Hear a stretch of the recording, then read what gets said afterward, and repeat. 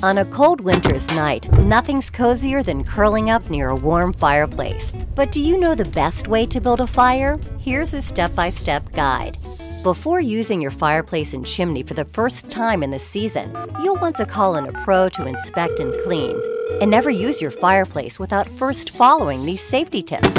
Remove any flammable objects from the fireplace area, and be sure nothing is hanging off your mantel. Make sure the room with your fireplace is well ventilated and free of any flammable fumes and gases. Now it's time to gather your supplies. You'll need extra long wooden safety strike matches, dry wood or twigs for kindling, sheets of newspaper for tinder, seasoned firewood, an iron fireplace grate, and a poker. Before building the fire, check that your fireplace damper, which is the vent, is fully open. Start by placing 2 pieces of firewood on the grate in your fireplace. Now crumple newspaper, which is your tinder, and place it between the firewood.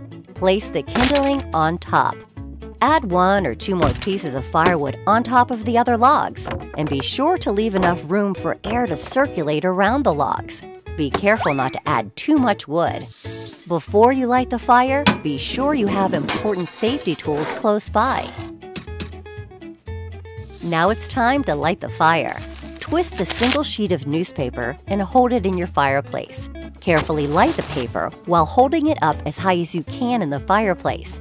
This can help establish a nice draft, allowing the smoke to travel upward and out of your chimney. Next, light the kindling with the burning paper. Once the fire starts, add firewood as needed, but make sure the top of the flames do not reach the top of the fireplace opening. Place the screen in front of your fireplace to help stop any flying sparks from leaving the fireplace and to help prevent logs from rolling out. All that's left is to relax and enjoy the toasty fire.